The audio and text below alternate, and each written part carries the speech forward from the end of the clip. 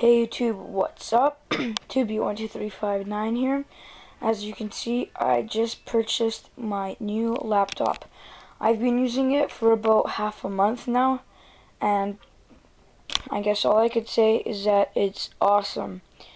So yeah, I decided just to make a little review for you guys on the Toshiba Satellite. Yep, that's what it's called. So let's see what we got here. As you can see, I don't even know if you can see that, but it's the Intel Core i5 processor, which is nice. Windows 7, and there's the satellite symbol right there. So first of all, let's just go look at the keyboard.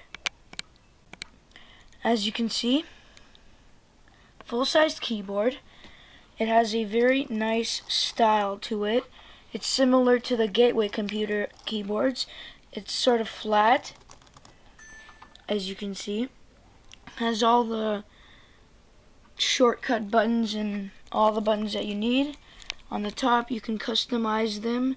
There's actually volume, brightness, all that good stuff. And what I was surprised about was this number keyboard to the right here. So this comes in very useful when you're doing like Excel documents. So yeah, that's actually pretty nice.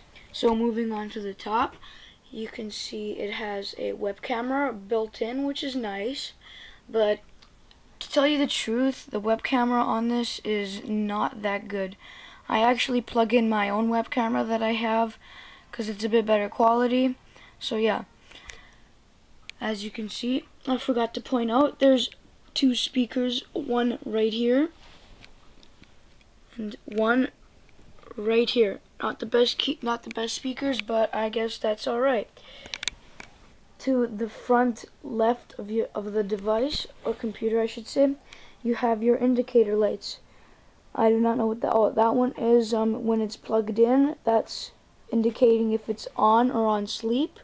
This battery indicates how much battery you have left. This shows how much your hard drive is working, and the rest I do not know what they are. Oh, and this one indicates whether you're connected to Wi-Fi or not. So let's take a look at the side of this computer. So this is the left side of the device. You have your Kensington lock switch, your phone plug or whatever that is for, I don't know. This is the fan, the cooling fan. This is the VGA port, HDMI, Ethernet, and a SATA/USB port. And you have your headphone jack right here and your audio output jack right here.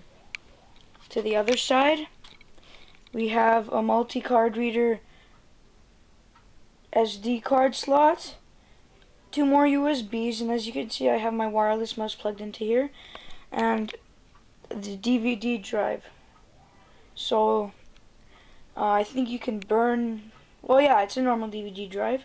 And right here we have the AC input. Nothing much on the bottom to really see. I don't know if you can see that, but right here is a 6-cell battery and a bunch of other places where you can remove the plates and get access to your hard drive and your RAM. And last but not least, I will show you how the outside of it looks like.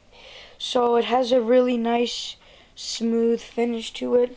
It's got a little design to it there with the nice Toshiba logo right there.